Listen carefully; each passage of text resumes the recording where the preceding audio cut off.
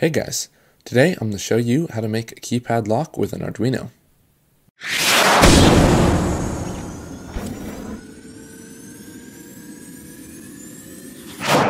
Okay, so for this project we're going to need an Arduino board. I'm using an Arduino Uno.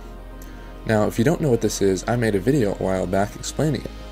So click here or in the description to check it out. You'll also need a keypad like this one, a servo motor, a 220 ohm resistor, a green LED, as well as a red one, some Arduino jumper cables. Unfortunately, I cut a few of mine up from a different project, so I had to reattach them. Also, the Arduino software, the Arduino code, and the Arduino keypad library. You can find links to all of these in the description. Alright, let's get started. First, download the Arduino software and install it. You will also need the Arduino keypad library, so download that zip file from my website. Next, to add the keypad to your library, just select Sketch, Import Library, then Add to Library. Then select the zip file and it will be added. This makes the keypad command in the code work. Okay, so let's take a look at the code so we can understand just how it works. To make it easier, I already have the code from this project on my website, and I made it tailored towards this exact build. So just head on over there and download it. Once it's downloaded, open it up, and we can see that I have defined the keypad, the servo, and its position, as well as the password. I also mapped out the keypad's numbers, and the rows and the columns. Basically, the keypad has 4 rows and 4 columns, so that makes 8 terminals. When a button is pressed, the wires connect at a certain row and column, which tells the Arduino what number is pressed. Then it just goes on and does an if-then statement, which makes the servo lock and unlock. Okay, so once the code is downloaded and working, it's time to build the thing. First, attach 8 jumper wires to the keypad's terminal. Then attach all 8 wires to the Arduino pins 2 through 9, following the schematic.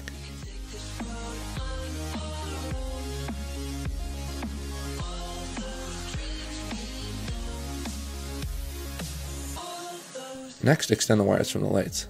Then take both negative ends of the LEDs, twist them together, and solder the resistor to them. Then attach another wire to the other end of the resistor, and solder that as well.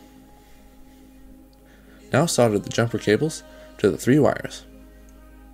Then plug the positive end of the green LED into pin 13, the positive end of the red LED into pin 12, and the pin coming off the resistor put into ground. Now plug 3 jumper wires into the servo.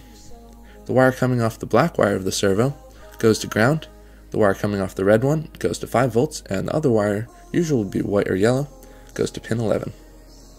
Once it's all hooked up, you're basically done. If you plug in the board and download the code, it should work. As you can see, when I enter the code 153, the green light lights up, and the servo moves to the open position. Then if I press pound, it will move back to closed, and the red light will turn on. Now if I try a different code, it won't work.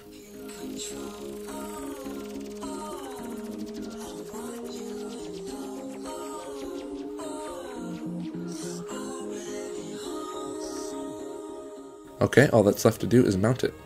I'm mounting mine to my door, so I just attach the lights to the pad itself and attach the pad to the outside of the door. And I attach the servo to the lock on the door and the Arduino board just above it. I've set the password to 153, but you can change it to whatever you want just by typing in a new number in the code.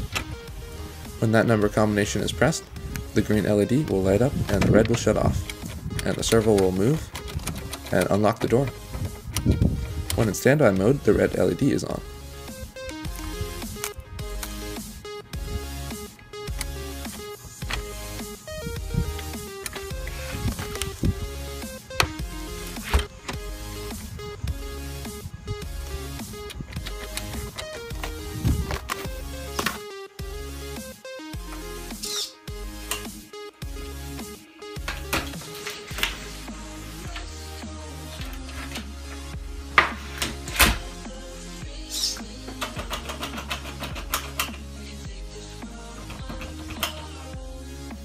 If you liked this video, don't forget to click the subscribe button and like my Facebook and Instagram to get notified when I upload new videos.